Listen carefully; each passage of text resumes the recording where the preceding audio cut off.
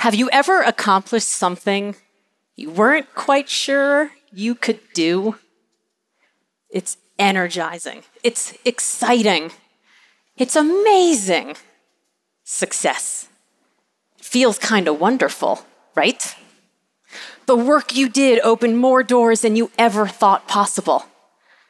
And yet, that work also teased the opportunity of even more doors that you never thought possible. And maybe, just maybe, as you peeked through the doors at what could be, you thought to yourself, I think I want more.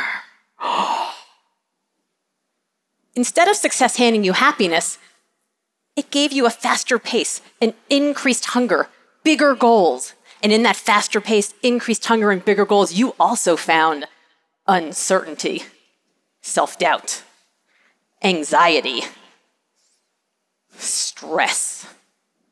Success is wonderful, but it's also kind of hell. It just might be that success is kind of wonderhell.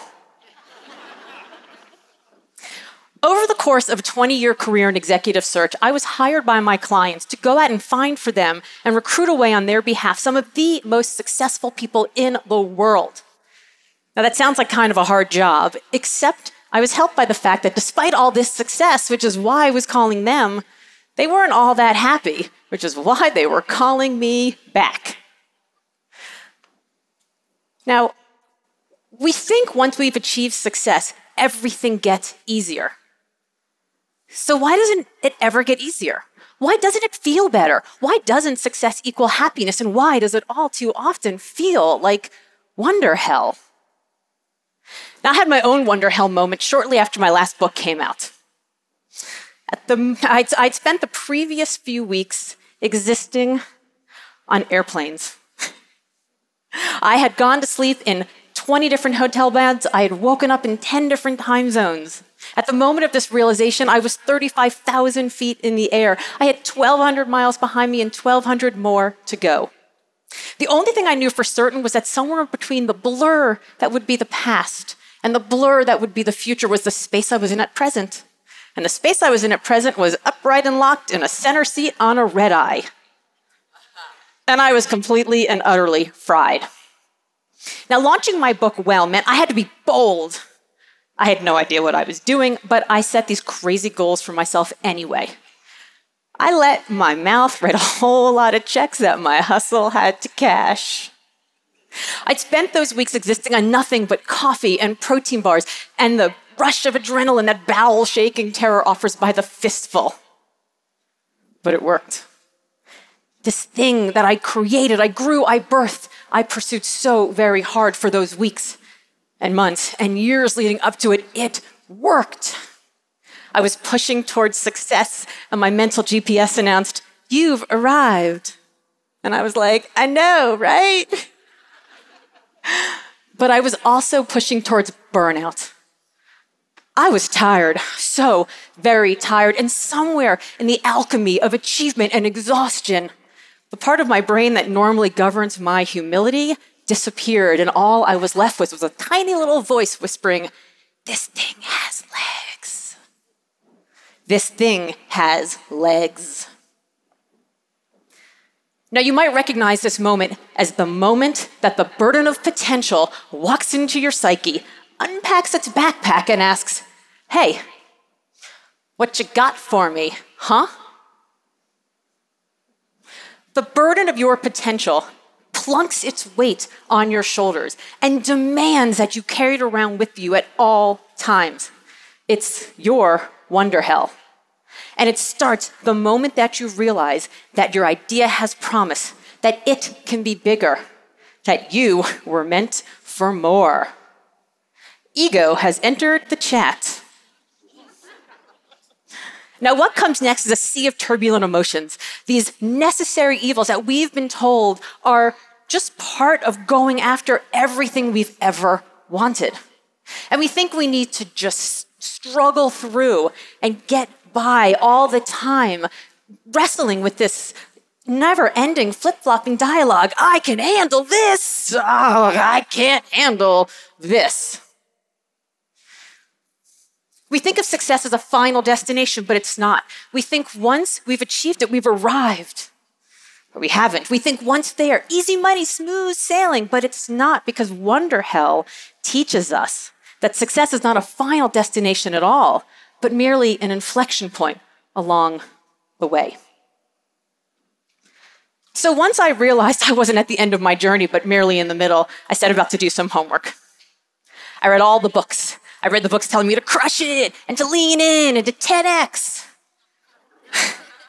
And I read their polar opposites, the ones telling me to stop apologizing and wash my face. And what was on offer on social media was not much better. There were the slick back bros, the hustle-born dudes jetting off to ink their next deal. Yeah. And then there were the boho chic Insta-fluencers telling me to follow my passion. Telling me I could find happiness if only I just breathed into the right energy crystals. I mean, what even is an energy crystal anyway? Neither of these worked for me, and I'm guessing neither of these work for you either. They didn't work for the thousands of leaders who I stewarded through massive moments of career and life shift during those 20 years in executive search. And they certainly didn't work for the nearly 100 glass ceiling shatterers, Olympic medalists, startup unicorns, and everyday people like me and like you, who I sought out to interview to find a way out of wonderhell. Each one of them told me how they did things they never thought possible. And each one of them also told me that at every phase and at every stage, they experienced crushing imposter syndrome, doubt, vulnerability, uncertainty, envy, exhaustion, and burnout. But each one of them made it to the other side and the better for it. So, how'd they do it? 3 ways. First, they came to terms with their ambition. Do you know why internal candidates always leave if they don't get the job? It's because the very process of interviewing for that bigger job means that they literally had to, even just for a moment, answer questions in that role, speak in the voice of that role, wear the clothes of that role. And once they saw part of themselves in this new way, they couldn't unsee themselves in this new way. And just like these internal candidates, you can't unsee this new you either. Each time we envision success, even before we achieve it, we see a version of ourselves that we never thought real, a potential we never thought possible, a promise of everything we can be and all that we can embody. There is the you before this realization, and then there's the you after. Second, the mixed emotions surrounding this realization, the good, the bad, and the ugly, they aren't limitations, but invitations. For each of the people I spoke to who had a track record of thriving in wonderhell, they understood that these uncomfortable feelings weren't just part of the process. They were actually incredibly helpful allies. So they were able to stop, reflect on these emotions, listen to these emotions, renegotiate their relationship with these emotions. Because we think about these chaotic reactions as slings and arrows to be absorbed and silenced and pushed down and muscled through, but that's a lie. And that lie is stopping us from capitalizing on our wonderhell. Because wonderhell is the excitement and the fear. It's the joy and the uncertainty. It's the possibility and the chaos. And it is the promise and the potential that you feel when you see this new you and you realize the only one who gets to choose which you become is, well, you. And that means changing the voice inside your head warning, you haven't done this before, and warning you to run away from your potential into a cheerleader, yelling, you haven't done this before, and encouraging you to run towards it. Wonderhell is the sign that you are on the right track to new opportunity and new growth. And third, wonderhell loves itself a repeat visitor. We think that things will settle down after. It'll get easier when all we need to do is just get through this one stomach churning, gut clenching, fight or flight moment as if it is a single, one-time, temporary hurdle. But for everyone I spoke to, what was on the other side of this wonderhell was the next one, and the next one, and if they were lucky, the next one after that. Our journeys are a series of successes, punctuated by lessons and losses in life. It's an ongoing cycle. There isn't one big finish line. There are a million different little ones. So listen, I'm not telling you to suck it up, and I'm not telling you to get hard. What I am telling you is that to define success as a finite destination would mean that you're accepting that there's only a finite limit to your growth. And all that does is steal away all the wonder and leave us only in the hell.